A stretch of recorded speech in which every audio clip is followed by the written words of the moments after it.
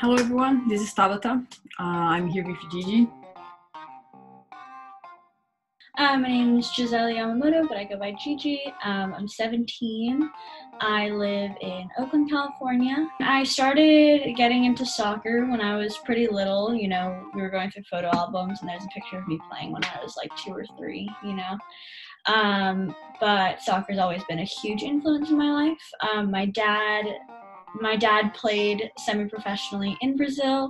But let's go back a little bit before when you have the first contact with Brazilian soccer coaches, and on the camp, on the futsal camp. Yep.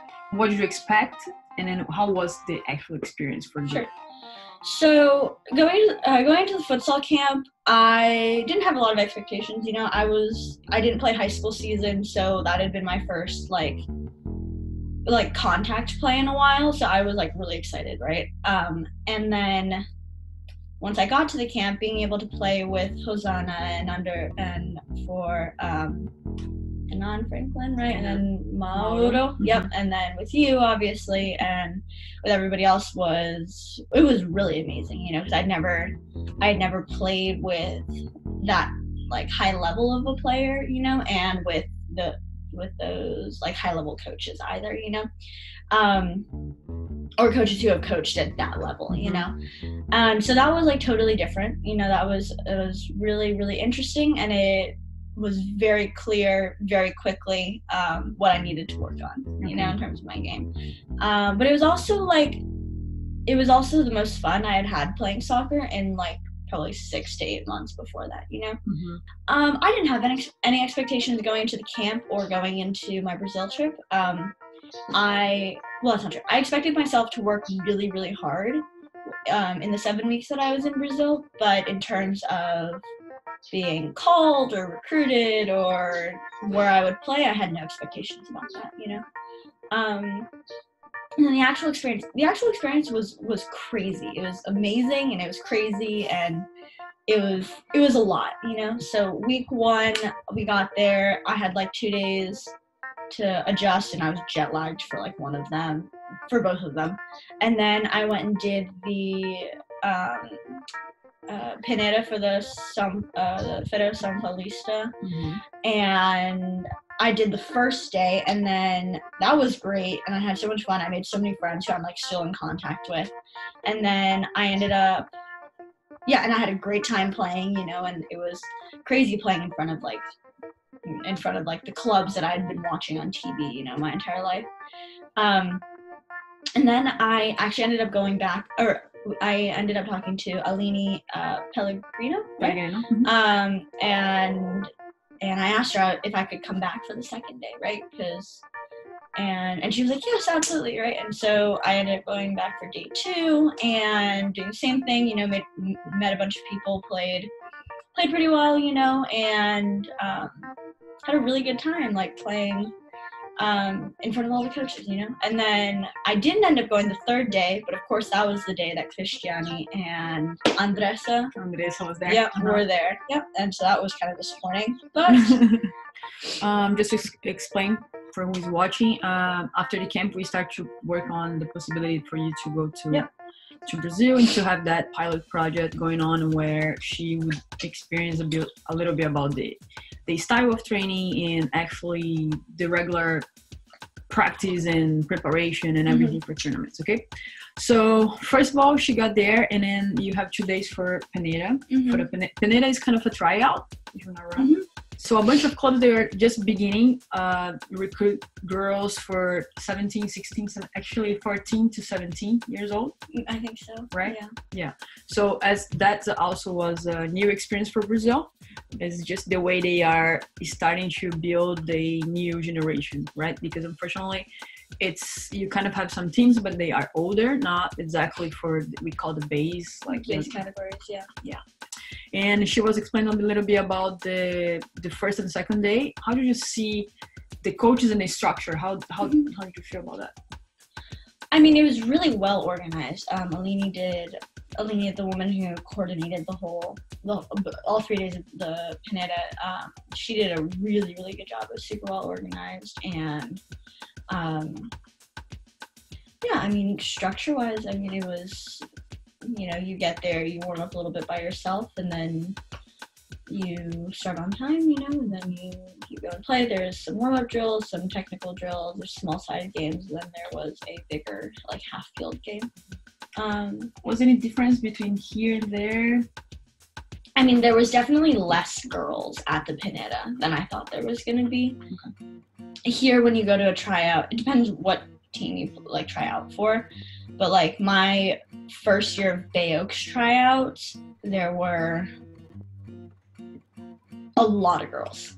There was a lot of girls over, like, 3 or 4 days. Like, how many spaces? Like, how many would be chosen? So it's a team of, like, 18, and they already, maybe, like, 3 or 4. Okay. Maybe really? 3 or 4. Yeah. Yeah, and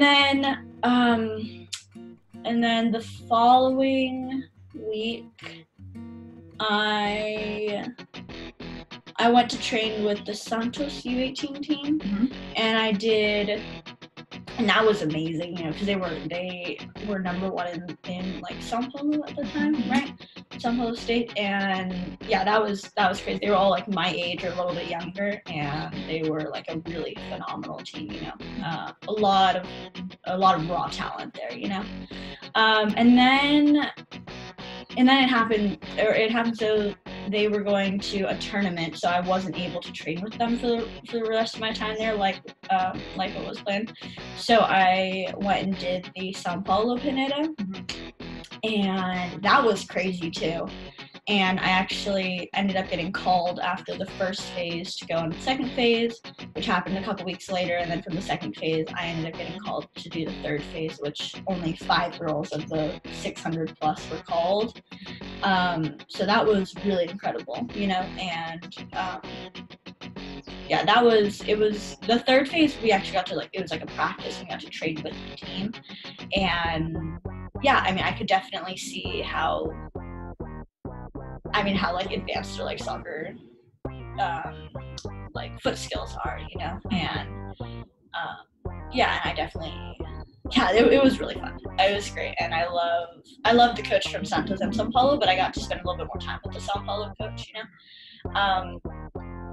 Yeah, and then, but I mean, after the first phase of São Paulo tryouts, I went to go watch Clube Atlético Juventus play, their professional women's team, which, it was crazy. I had never seen a training like that in my life, you know, and I've gone to see a couple college teams practice. I've played with some of the girls from college teams, you know, here in the U.S. And obviously I played for like a club team. I played for Cal Magic, and I played for Bay Oaks, you know, but I had never seen a training like that.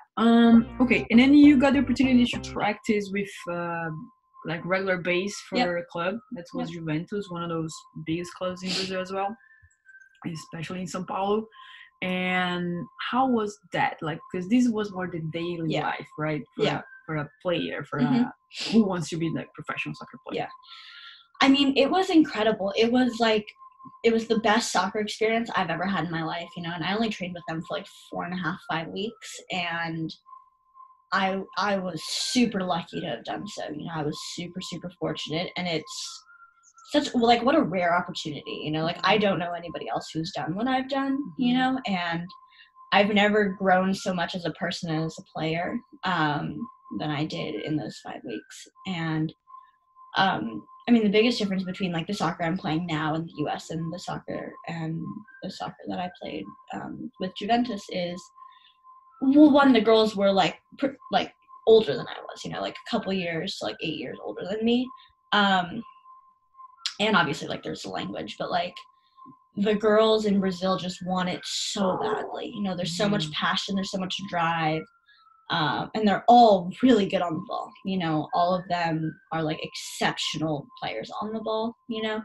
And so you mean, like, technical? Okay. Yeah, technically. And in terms, and, like, and when you have that kind of skill in all of your players, you don't have to coach the basics anymore at that age. You know, you just coach tactics, you coach how you want to play, you know, you coach formations and, you know, combination plays, but it's not, none of their drills is like, okay, like, let's learn how to pass the ball, you know, which was a huge difference for me, you know, because playing in the US, Some of our drills are still like, let's like learn how to like pass and trap the ball, you know. Even 9 years practice already. Yeah. Okay. I mean, yeah. And I think going to practice 5 days a week, you know, was a lot on my body. You know, I remember after 2 weeks, I was like so tired. I was so tired, you know, but I really love the game, you know, I mean, that's what I want to do, you know, if I can, that's what I want to do, you know, I want to play soccer every day, you know, and I want to get beat up every day, you know. Right.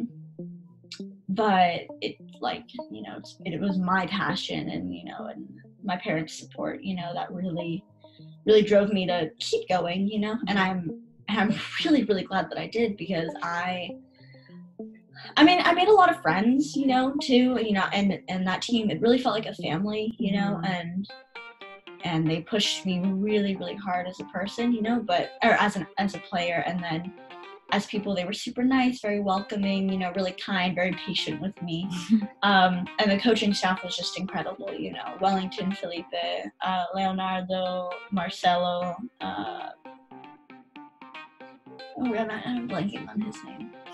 Oh my God, this is so embarrassing. Didn't even come, no worries.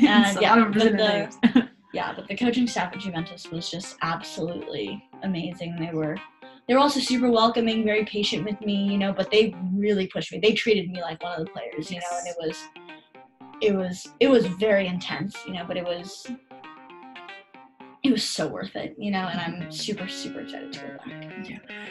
That's one of those, you said about the physical aspect, that is one of those things that we are discussing before, even if the coaches, but your dad as well, because we knew the difference about the intensity, and then over there, as you said, like 5 days a week and but we definitely knew you will get it, because just the matters of you want to do it, and then doing often, like everybody get adapted.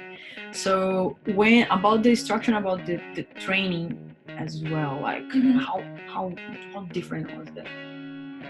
So I in the US, my coach is actually Brazilian, and so I had seen some of the drills that I did with Juventus there, you know, here, and but the biggest difference was just like how fast the ball moves, how strong the girls are, you know, it was really just the pace of everything. You know, they run faster, they play faster, they pass faster, they dribble faster, you know, they shoot faster, you know, everything. It was just the pace, you know, so there was definitely some drills that were like super complicated that like it took me a while to understand. But for the most part, it was just the speed of the game that was the biggest difference. And for someone who's been playing at kind of like the same speed like my entire life, you know, and like when I play with adults, the game gets faster, you know, but I had never played at that speed for that long, you know, so it took a little bit of adjusting, you know, but maybe 2 weeks into the trip, I started feeling I was finally getting it, you know, and then by the end of the trip, I really felt like I was there, you know, I was there. I was like, I was really part of it, you know. Another question about the physical training that some clubs, some coaches like to do together with the technical or the tactical aspects. Did you experience that? How was that for you? Yeah, so I mean, every day at training, it was basically broken up into 4 parts. It was a 2-hour training. First part would be warm-up. Second part would be some sort of small-sided, smaller drill kind of activity. And then the third would be a like bigger scrimmagey thing or fitness, and then the fourth would be like a full field scrimmage. How many hours? 2. So for the most part, that's how it's set up.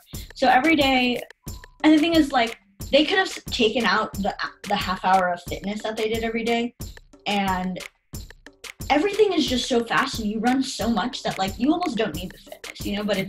But then again, it's that half hour of fitness that makes them professionals, you know. That's the biggest difference, you know.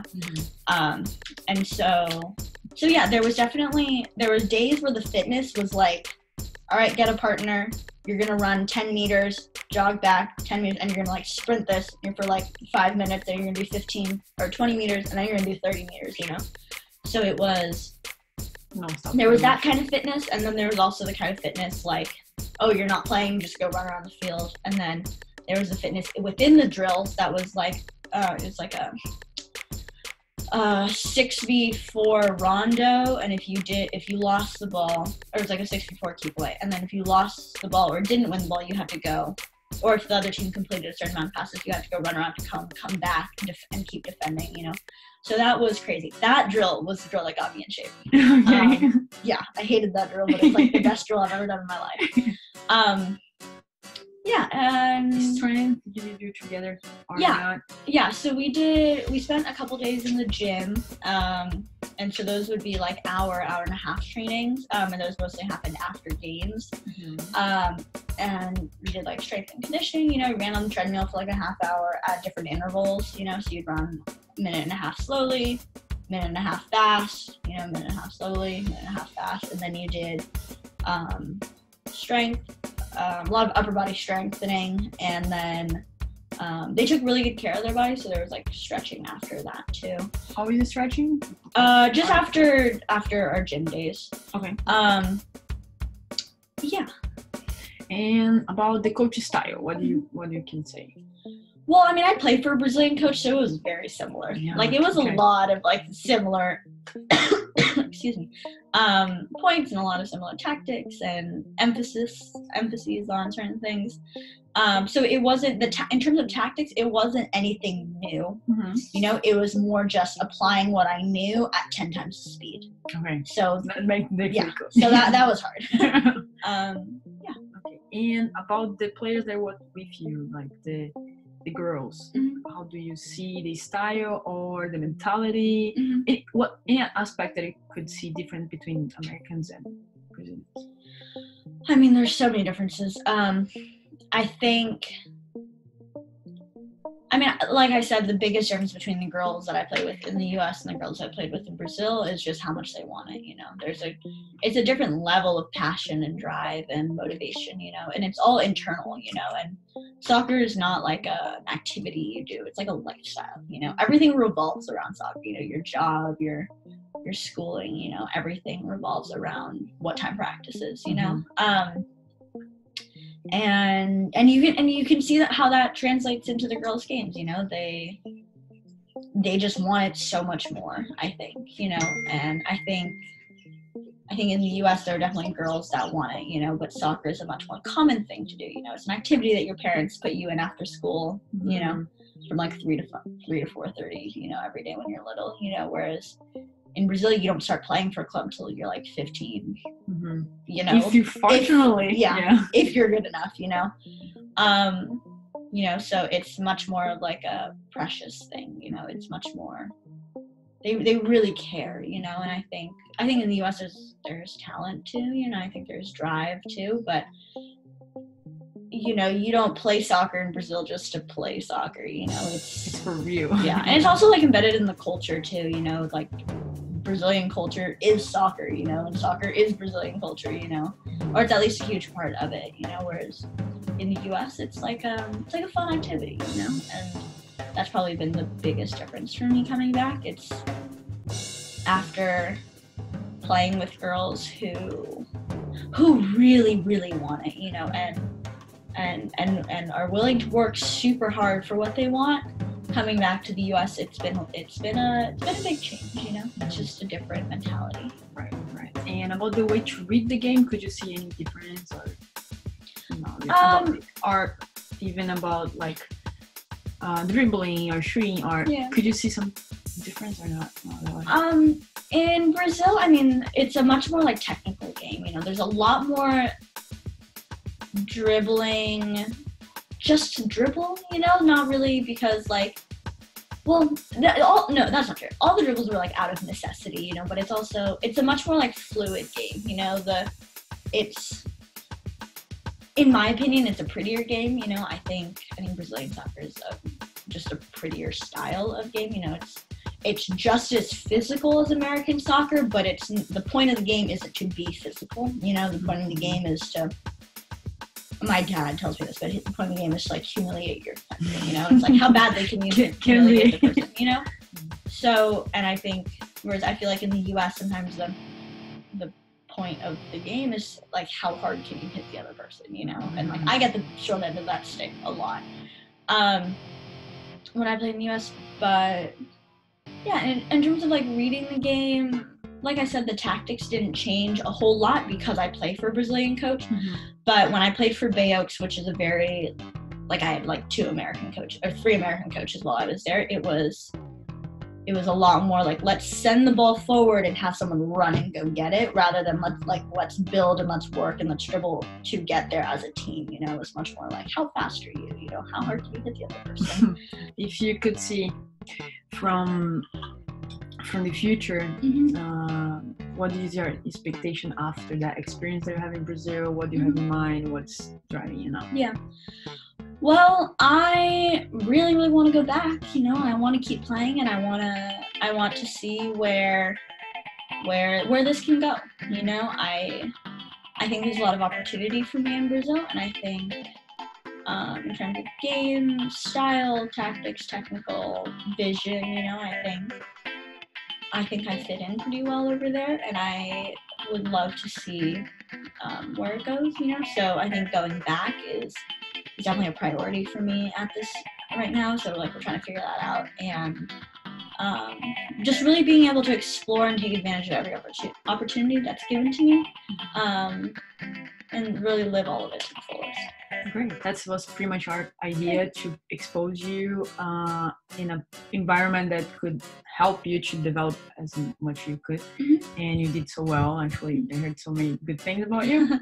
I knew that would come, and hopefully you can come back. And we are here also to support you any way that we can. Thank you. And any other consideration?